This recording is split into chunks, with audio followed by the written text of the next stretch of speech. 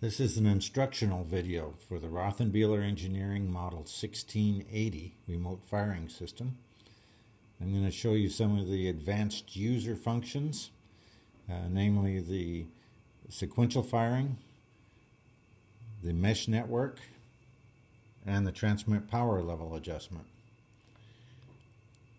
So to show you what the sequential firing is, I'm going to go ahead and fire these. I'll show you what it is.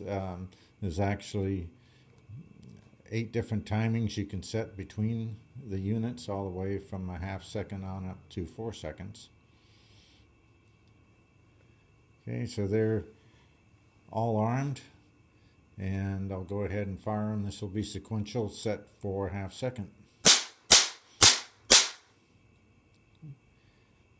So that's the half second sequential. It fires with the lowest numbered remote, number 1 first, and then 2, 3, and 4. If 3 is not in the loop, then it has the same timing with all the remaining units, but always in the order of the lowest remote first. So now I'm going to show you how to adjust that. First, we turn the controller off, and I hold the number 4 button and turn it on. And you notice that the number 4 has the green ready light on, and green means that it's enabled. I'm going to hit the disarm button, and you see that the light blinks. So now it's in the program mode. If I was to push the number 4 again, it goes to red, which would be turned off, and green is on, or enabled and disabled. Okay. So I'm going to leave it enabled. If I push this again, you see the yellow select light on number 1 is blinking, and that's the half second programming right there.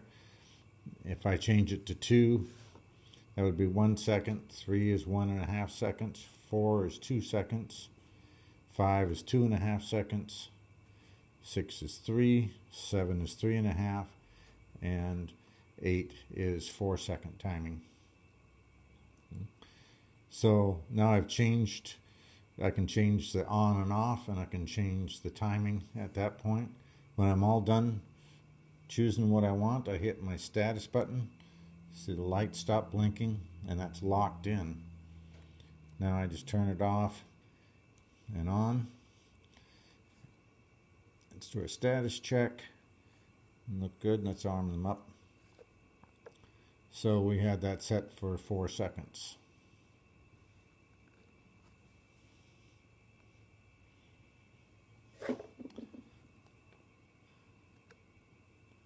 Okay, now this will be firing.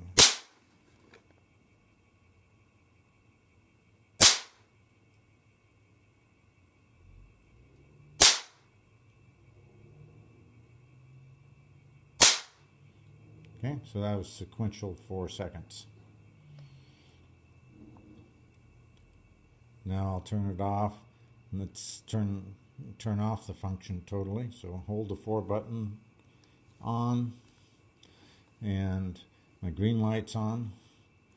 Let's hit the disarm button, and I toggle that to red, and then lock it in and cycle my power.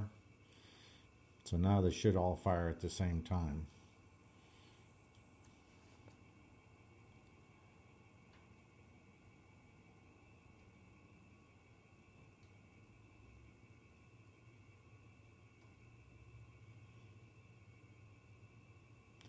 Okay, should be all at once. There we go.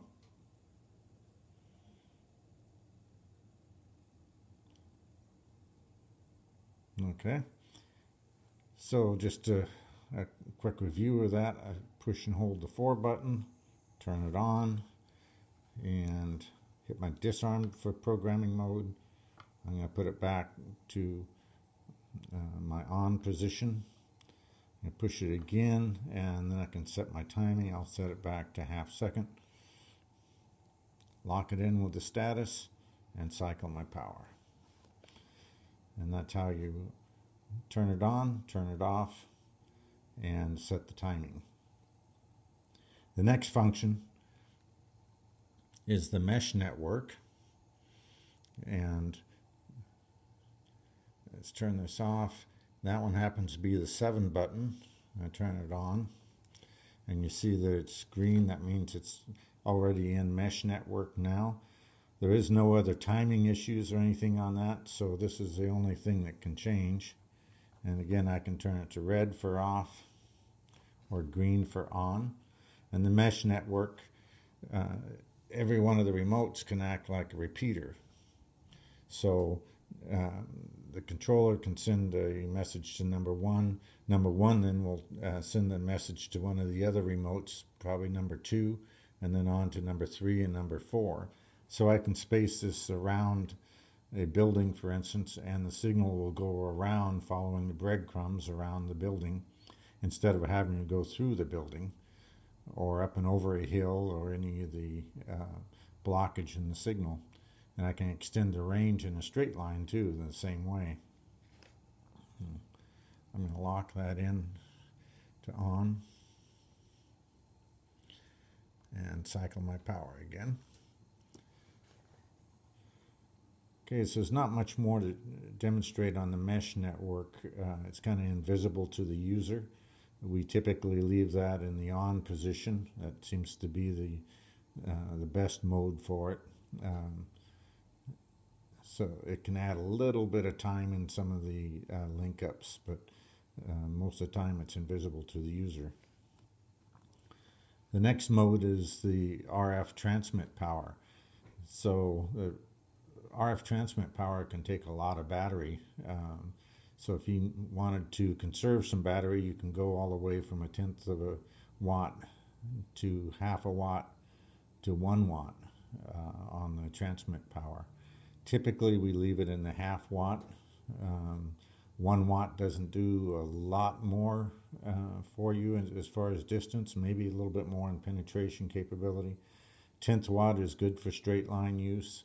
If you're just firing a disruptor or something that's close in, you could use the 1/10 watt. So that's activated with the number 8. So I'll hold the 8 button, turn it on. In this case, you see it's set to number 2 position. So in this case, it's just RF power only. So there's number 2 is 1 watt. Number 1 would be 1/10 watt. And number 3 is a full 1 watt. So if I leave it on the 1 watt and lock it in with my status and cycle my power, just like all the other user functions. So now when I'm transmitting, I'll be transmitting with a full 1 watt. Again, I can turn it off, push my number 8 button and turn it on, and it says that it's in position number 3, which is 1 watt. Hit my disarm button and then select number 1 or 2 or 3.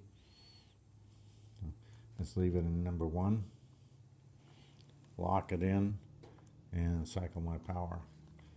So now I'm operating in the 1/10 watt mode. So I'm going to set it back to where it was, just as a quick example. That's 1/10 of a watt. I'm going to set it back to 1/2 watt where I like to leave it, and that's where it is when it comes out of the factory also. Lock it in and cycle my power. And that's the 3 main advanced user functions of the system. We tried to make it simple. This is the way it is as of December 10th, 2017.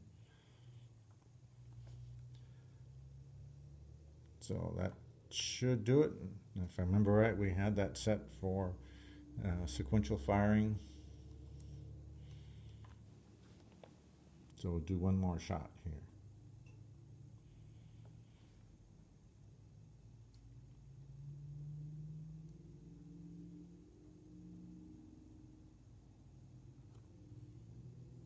Okay, there it is. We'll fire.